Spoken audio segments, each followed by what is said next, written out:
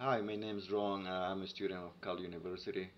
This video is part of my class, which is Operation Management. What I would like to demonstrate in this video is the use of an important tool available in Excel. This tool is for linear programming, which is Solver. Operation manager must know that the key for profitable operation is making the best use of available resources: people, material, plant, equipment, and of course money. This video will show how to use Solver to maximize your profit. Let's get started. Well, the first thing you gotta do to start using Solver is go to your tool, make sure that the application is installed.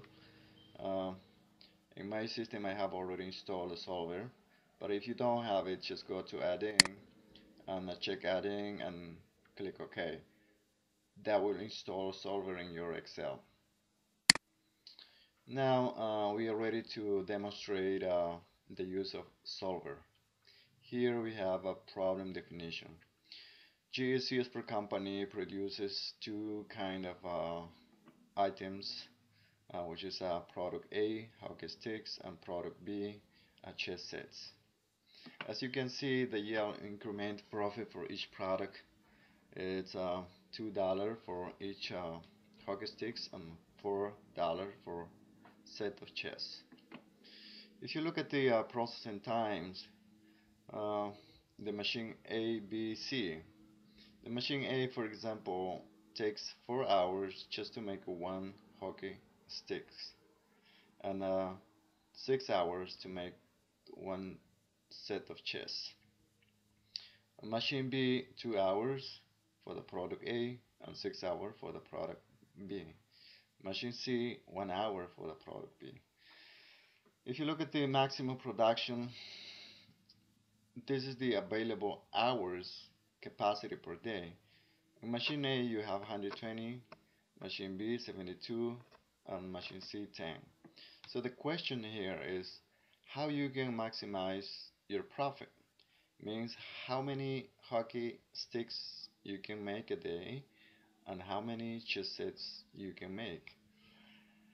Well, let's go to see Solver. I'm gonna go to my linear programming spreadsheet, which is the same. Here we have the same product A and B, and the profit $2 and $4 as I shown before, and distribution of machine A, B, and the capacity. We have two cells, which what we call the changing cell. These cells is A, B, and 4, and C4. These two cells. These two cells are showing 2, 2. That's gonna be our changing cell.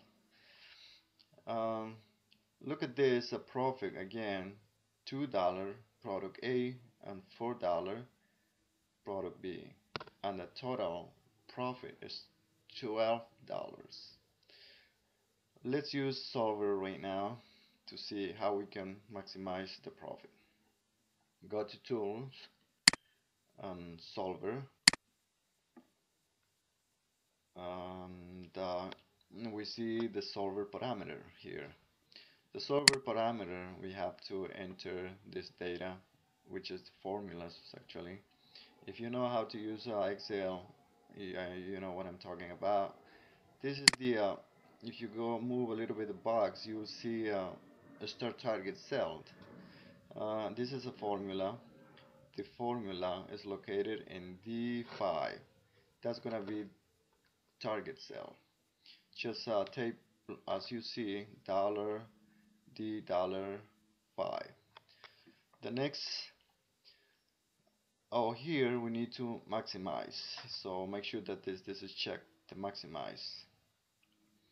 The next step is to by changing cell. This is another formula. Just make sure you enter the same formula as you see here. and go to the next. The next subject to the constraints are formulas too, logical formulas, which can be added. Go to add, and you can add as you see in the formula.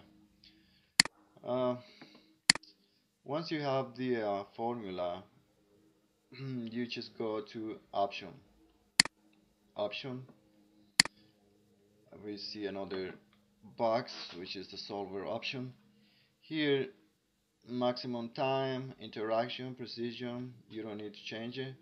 Tolerance 5, just keep it like that. Just make sure that these two boxes are checked. Assume linear programming and assume no negative. And then click OK. When you click OK, you go back to the previous solver parameter. And here you're ready to select solve and get the answer. Let's press solve. When you go to this option, you see the reports. The reports are answer, sensitive, limits. You can look one at a time, or three of them. We select three of them, and then we hit OK. Remember, before you hit OK, if you go down to your bottom of your Excel, your documents, right now I have my linear programming spreadsheet and my initial problem definition spreadsheet.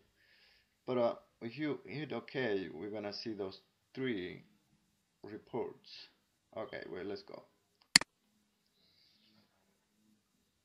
Now we have the answer report is here, and sensitive report is here, limits report is here, and this is my linear programming spreadsheet and my problem definition.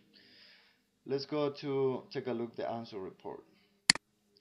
This is the answer report, what we're looking for.